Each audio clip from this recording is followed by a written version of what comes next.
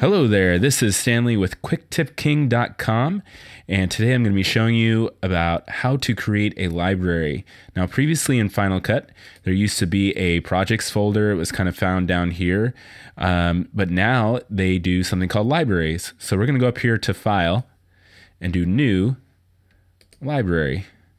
And now you can go to whatever drive you want. You can go to your core drive, you can go to this is an external drive I'm going to use, and I'm going to call this a scratch folder. You can call it whatever you want. And hit save, and now you have a new scratch folder. And it immediately creates an event for you where you can then import.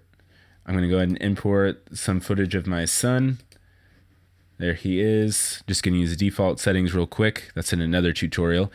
And here it is. Now you may be wondering, where are my files? Where are they? Because if I go to my Finder, all I see is this little thing. What is that?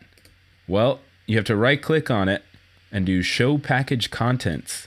And then you can see inside it. And then your usual Final Cut folders are there. And that's where your stuff is saved. And that's how you create a new library. Thanks, and check out QuickTip.1 for more tutorials.